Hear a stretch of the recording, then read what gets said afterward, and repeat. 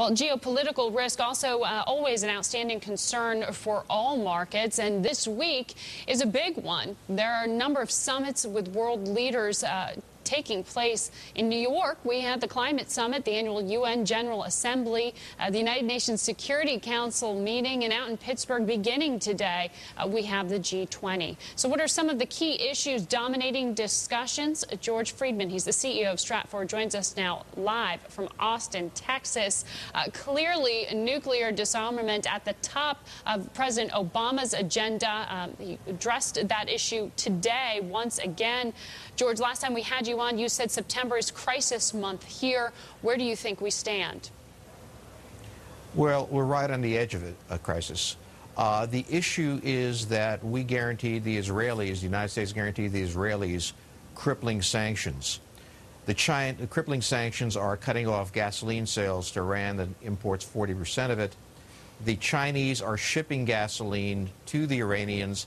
And the Russians, in spite of what they said yesterday at the UN that seemed conciliatory, haven't committed themselves to anything. So there are going to be no crippling sanctions, and all eyes are going to be on Israel.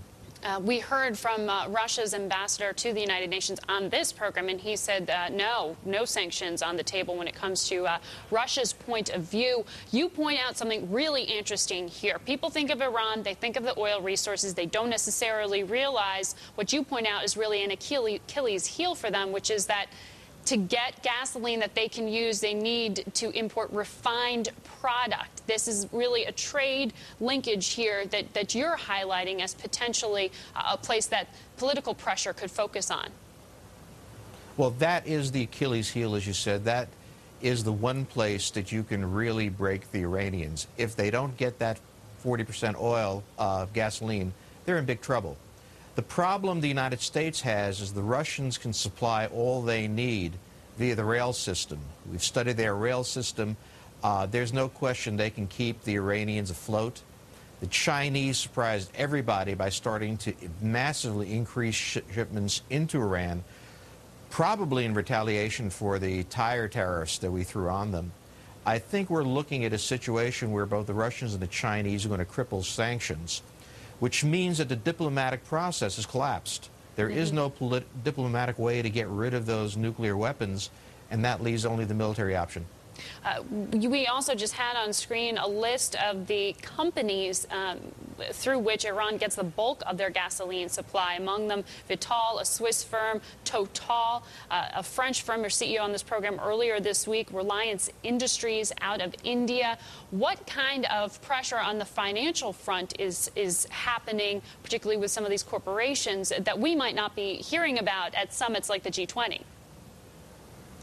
Well, there's talk of pressure, but pressure has to be concerted. And pressure is pointless on these companies if all that's going to happen is that Russian and Chinese firms are going to take their place.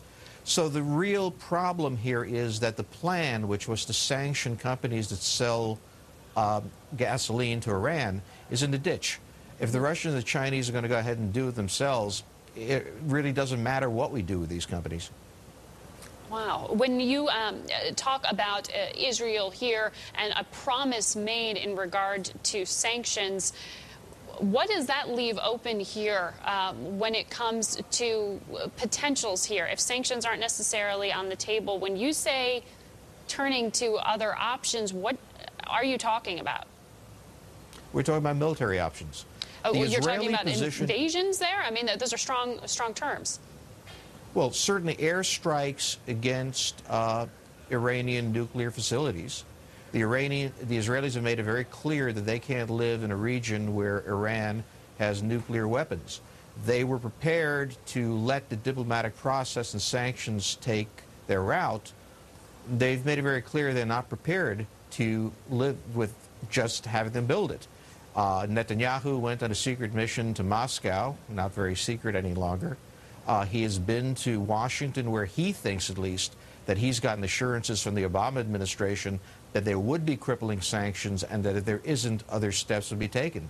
So we really are, and it's not clear that it's going to happen, but we really are moving toward a potential military confrontation. Because if these sanctions don't happen, the Israelis are going to do something.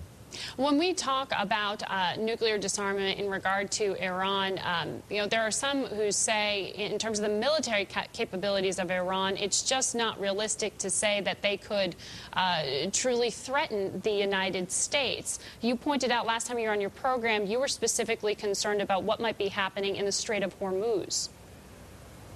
Well, the Iranians have a military counter option if they're attacked.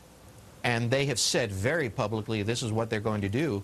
They're going to mine the Straits of Hormuz, use their anti-ship missiles against tankers in the Persian Gulf.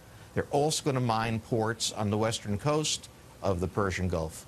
The intention of the Iranians is that if they're attacked, they're going to try to shut down the flow of oil out of the Straits of Hormuz. It'll hurt them, but in their view, it is the only thing that'll get the Europeans and others to intervene against Israel to keep them from doing this. All right. Thank you so much, George Friedman, CEO of STRATFOR, giving us some perspective.